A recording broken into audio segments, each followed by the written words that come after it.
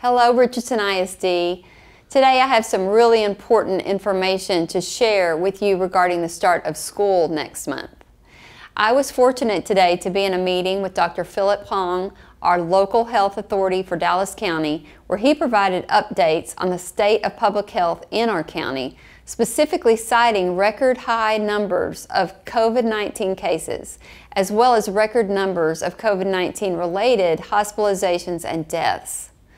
Subsequently, Dr. Huang released an order that, number one, all schools in Dallas County shall not reopen for on-campus face-to-face instruction, but we can reopen schools through virtual, remote, or distance learning.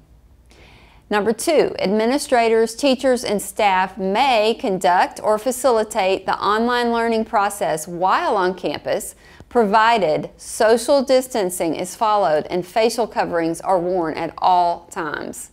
And number three, all in-person school-sponsored events and activities, including but not limited to clubs, fine arts, sports, fairs, exhibitions, academic and/or athletic competitions, shall not take place until school systems resume on-campus instruction. Obviously, this is very big and important news.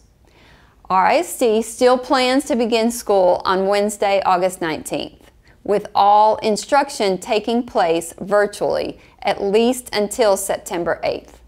It's possible that the start of in-person instruction could be delayed further if public health authorities order in-person school be delayed past September 8th.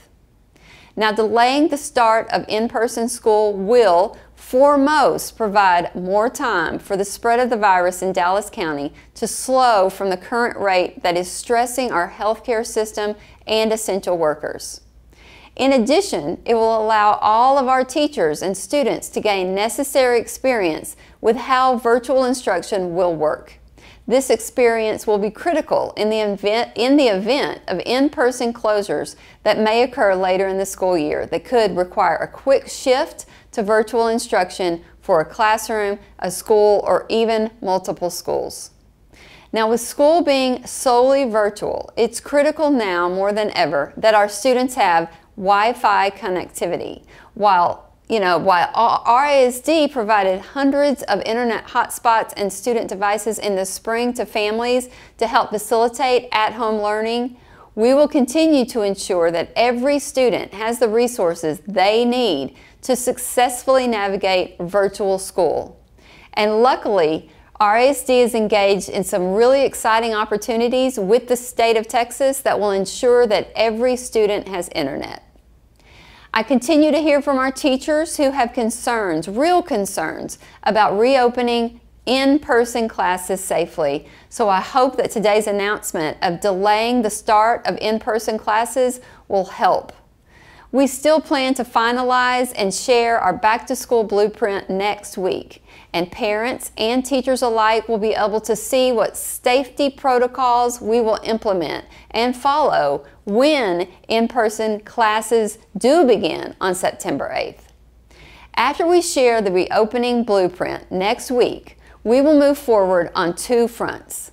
Number one, RISD is still planning to finalize and publish its reopening plan the week of July 20th.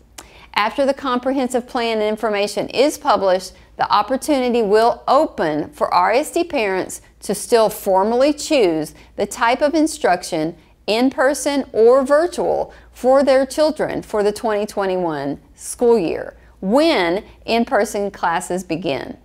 More information will come out next week about how parents will be able to formally make that choice. In addition, we will be surveying our teachers.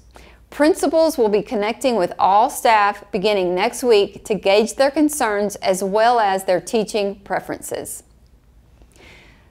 Y'all, today is just another example of how things continue to change, and this time demands that we continue to be flexible. Here are a few things that I know. We will open school virtually for all students on August 19th. Our virtual school is going to be high quality, and it will provide connections for our students, whom we know desperately need to get back to school with teachers and students. I also know that we won't move to in-person school until it is safe. Things keep changing, but this is never going to change. The safety and well-being of our students and all staff are the most important thing, and they always will be.